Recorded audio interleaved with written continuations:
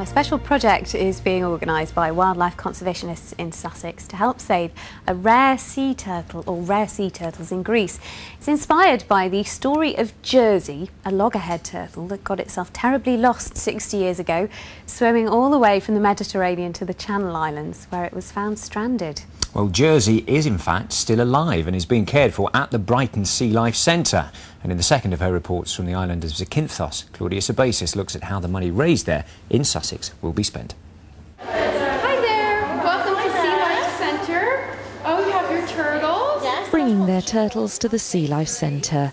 These children are hoping their creations will help the turtles in Zakynthos.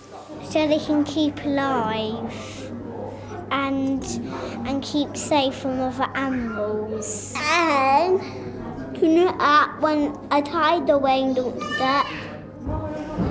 By the end of the summer holidays, the Sea Life Centre wants to make a trail of baby turtles all the way up to Jersey's tank.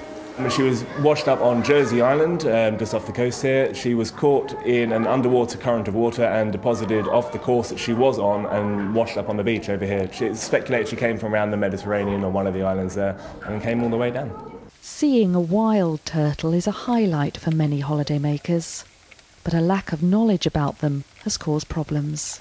The only way we can save these prehistoric creatures is to change the attitude, the way we see the wildlife. We have to educate ourselves more, we have to understand the wildlife, and we have to live side by side. Yanis Vazakastanis has had to send injured turtles to sea life centres in the UK. Brighton is now supporting his work to look after them here and educate tourists.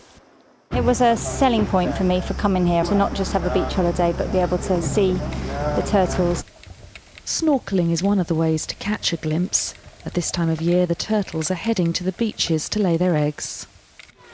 Well, this beach is one of the main nesting beaches on Zakynthos, but you can see at peak holiday season just how many holiday makers are battling for space on the sand alongside these cages which have been put up to try and protect the eggs.